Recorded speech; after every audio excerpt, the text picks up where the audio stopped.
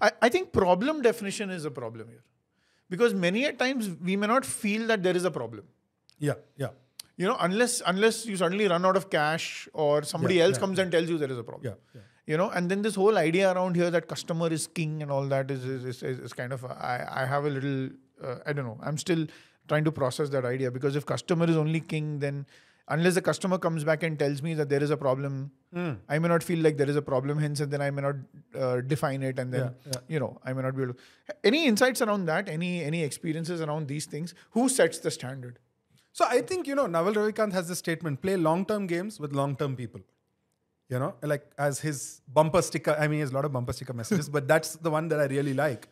And for me, what I actively did when I tried to remake myself as an entrepreneur, and to be very honest, I still feel dissonance. I do not feel I'm as hardcore an entrepreneur as most of my friends are, you know.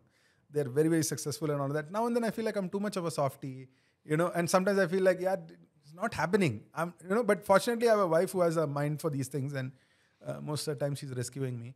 But the one thing I did well in hindsight is I sought out people that inspired me.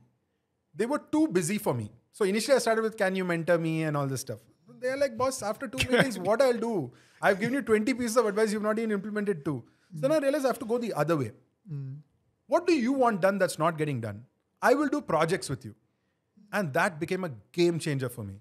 So I, to this day, you know, like Ashish Posist, you know, I work on projects that he wants to work on, because it's my chance to learn from somebody.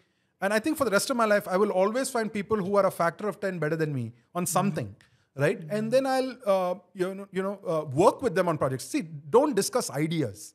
Work together. Try and get something done, because only then you get the DNA of how people operate. Like the thinking becomes visible.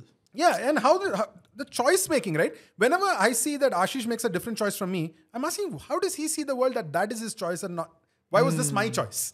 Right? And to me, that is priceless. The difference in decision making.